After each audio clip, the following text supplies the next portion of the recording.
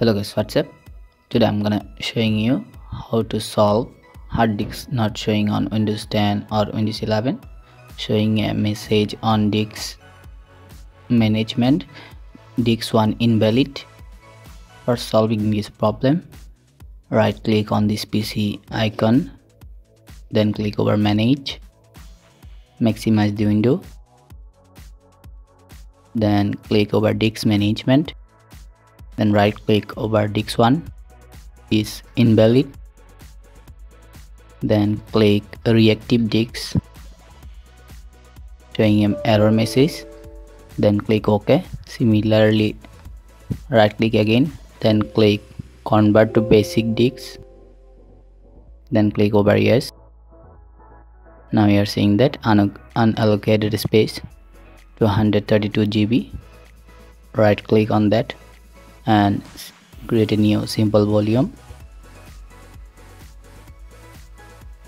Follow this step.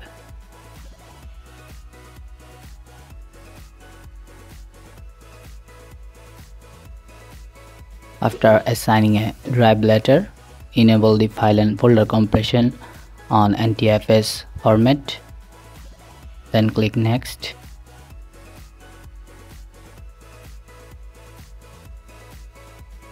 Now right click over the new volume again, then shrink volume.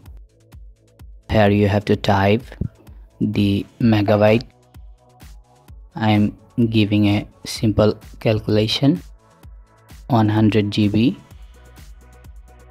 with multiplying 1024 megabyte equals to 102,400 megabyte. Always try to increase to 100 megabyte.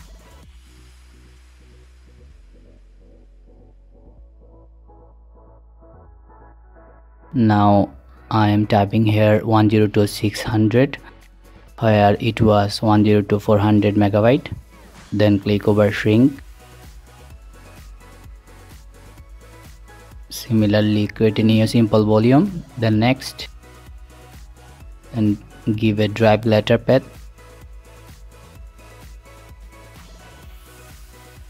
Similarly, enable file and folder compression, then next, finish. Now we're seeing the two new simple volume from invalid disks.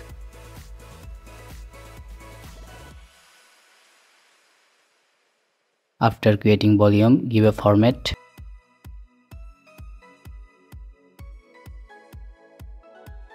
First of all, I'm going to check is it working or not from Diskpart. Here we are seeing that new volume Y and Z. Right click over that, then give a format. Choose NTFS 4096 bytes, then quick format, start, then OK. Similarly, format it.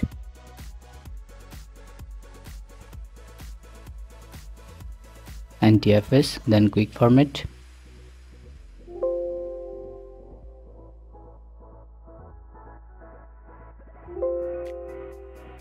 Now we are seeing that two new volume has been working properly, which was invalid.